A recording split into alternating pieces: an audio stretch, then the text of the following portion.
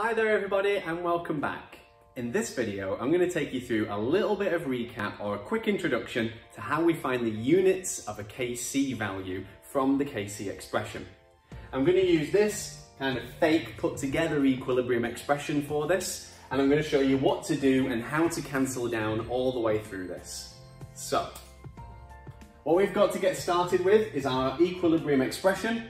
You can see here that everything's got the same state symbol, so I would call this a homogeneous equilibrium. As a result, everything is going to make it into the Kc expression. You need to see our video on heterogeneous equilibrium if you want to know how that can be a little bit different. So I've got my Kc starting point here. Kc is always square brackets, remember, concentration of the products divided by the concentration of the reactants. And so making sure that I put the coefficients in as powers of, I can arrange my Kc expression like that.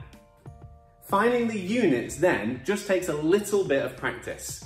Every time you have a set of square brackets, you have the units of moles per decimeter cubed, because a square bracket represents concentration.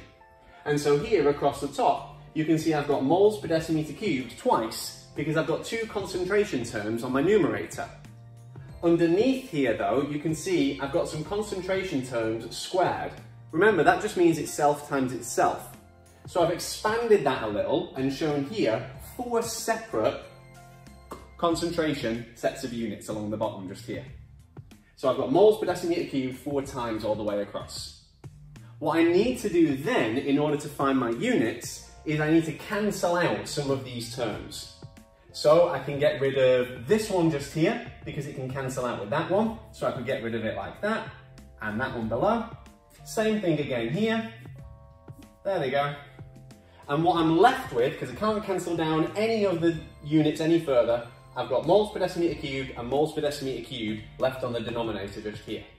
And so I've rewritten that just over here so you can see where I'm up to. Here with these two terms left on the bottom, my next task is to combine them together. And remember your GCSE maths, when I do that, I'm going to add up the powers of. And so I leave myself here with 1 over mole squared, because I had 2 separate mole terms just here, and dm to the power of -6, because I had 2 dm to the power of -3 over here, and I've just added them up. I then want to move this up to the top line. You do need to do this. You can't leave it like that. It's not a finished answer. And so when I move things up to the top, I'm going to reverse the sign on the power of.